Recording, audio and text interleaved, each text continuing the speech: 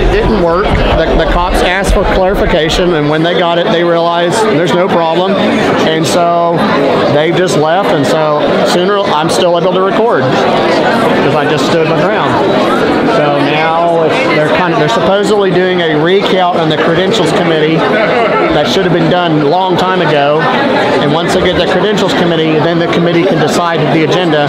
And of course, that agenda is going to be to eventually have the election. And so we're just going to have to wait and see. I hope you all in the First District have a wonderful time sitting there in a warm, light room and didn't have to stand out in the cold like we did. Hey, Mary. And by the way, I'm not the only one recording either. There's other people that have camcorders up as well. Hi there.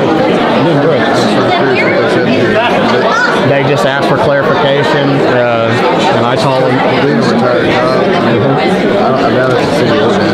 If it's anything,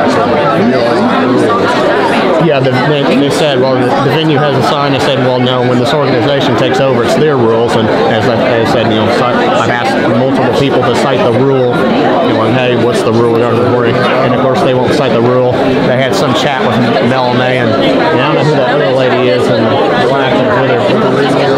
Yeah, that's it. No, that's fine. So that's it. For those who don't know, I just had the police sicked on me. They were real friendly. They had a little chat and then they left. So they won't be able to do like they did in Little Rock, where they hired the police to be security and then enforce unenforceable rules. I don't know if Mike Lindell's here or not. I'd like to get Mike Lindell here. If I can get Mike Lindell, get him on camera, that'd be awesome. Take your seats. They will not. We've got a report, and please take your seats. County committee members somewhere in the state, so they refused entry for Conrad Reynolds. Wow. Conrad Reynolds and Mike Lindell are not allowed in this. Okay, folks. Well, we're starting up again.